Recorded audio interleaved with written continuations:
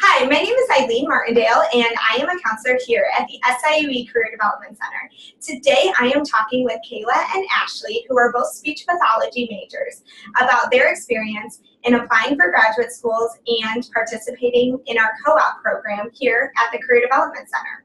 So, Kayla, can you tell me a little bit about your experience participating in the co-op program?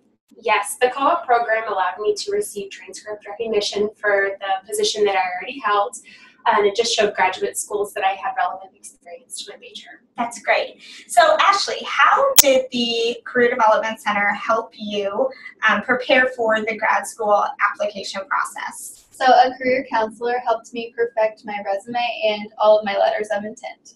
Excellent. So how many schools did you guys apply for in total? I applied to 12. Wow. I applied to 8. Wow, and which school did you ultimately decide on?